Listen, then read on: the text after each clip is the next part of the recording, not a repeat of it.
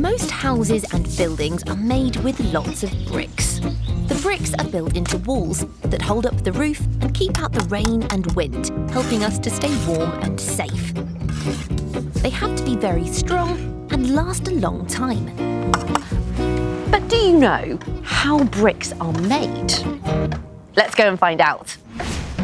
How is it made? A brick. Well, to make a brick, you have to start off in a place like this.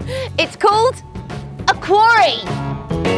A quarry is a place where we dig in the ground for things like rock or sand. This digger is digging for something used to make bricks.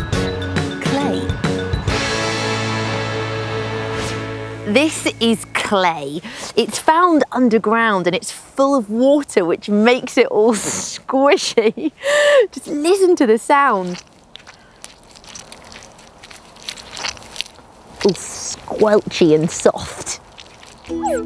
Clay can be squished into all sorts of shapes and it's used to make lots of different things. Clay makes dinner plates, plant pots.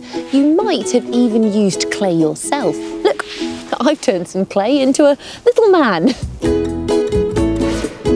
As well as clay, bricks are made from this, sand.